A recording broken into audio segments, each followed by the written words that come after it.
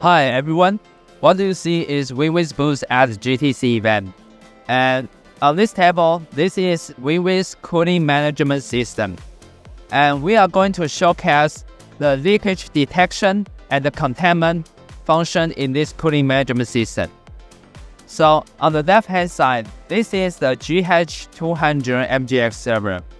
And we are going to showcase that once leakage happening, this sensor can send a signal to our cooling management system.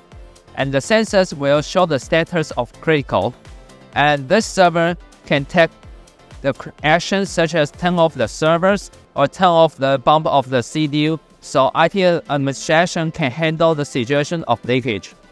So now I'm going to dip this wire into the water. And this is the leakage. You can see on this GUI, the sensor will show critical status. And we will also send an alert to the IT administration so they can handle this situation. Thank you.